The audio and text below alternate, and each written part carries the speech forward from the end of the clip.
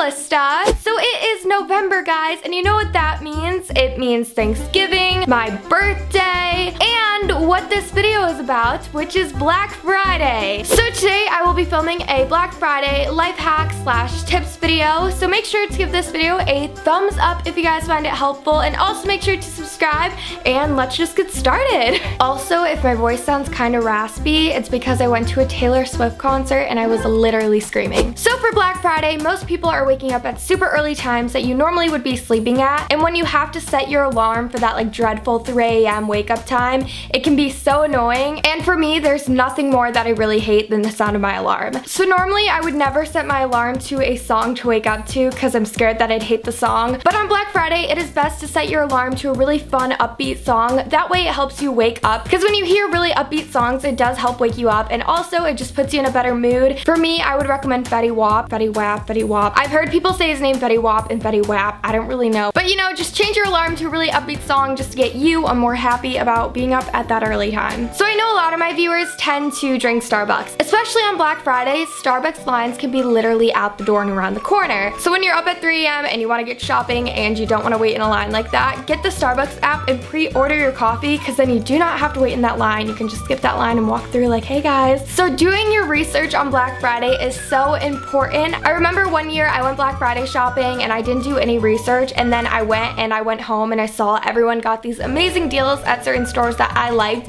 and I didn't get any of them because I didn't know about them. So do your research and see what certain stores are offering. Some stores even offer gift cards of like $100 to anybody that's like the first like 100 people in line. I know Victoria's Secret normally has $25 sweatshirts and yoga pants. Bath and Body Works I know normally has their candles for like $10. So if you know Black Friday, you know there are a lot of lines, and especially at malls, there's normally like 3-mile lines until the mall opens. Malls normally open more than one door, so definitely check. There's normally way more doors open than the one that everyone's waiting at. So on Black Friday, you guys will be doing a lot of waiting, so I definitely recommend bringing some stuff with you. I would bring a book with me just because you don't want your cell phone battery to go out. So I am reading The Spectacular Now right now. They have a movie. It's a really good book. Highly recommend it. And I also recommend bringing headphones so you can listen to music while you're waiting in line, because there's a lot of waiting during Black Friday. During Black Friday, you are going to be doing a lot of running around, and for that, I like to bring a small spray perfume with me. This one's from Scentbird, and they actually sent me it. You guys know I love Scentbird. You basically get designer perfumes every month for $14.99. They got limited edition cases for the fall, so I got mine in this purple color, and these are a really great Christmas gift. This scent is from Marc Jacobs. It's such a good fall scent, so it's a really good deal, and I really recommend getting Scentbird or bringing a spray perfume with you. So another life hack so you can just get up and go on Black Friday is to wear the clothes that you plan on wearing out to bed. It makes it so much easier to get out and go shopping in the morning. So if you're not the type of person that wants to go wait in a bunch of lines and all of that, then you can actually stay at your home. There's a thing called Cyber Monday, which is basically just like Black Friday. It's just on that Monday after Black Friday,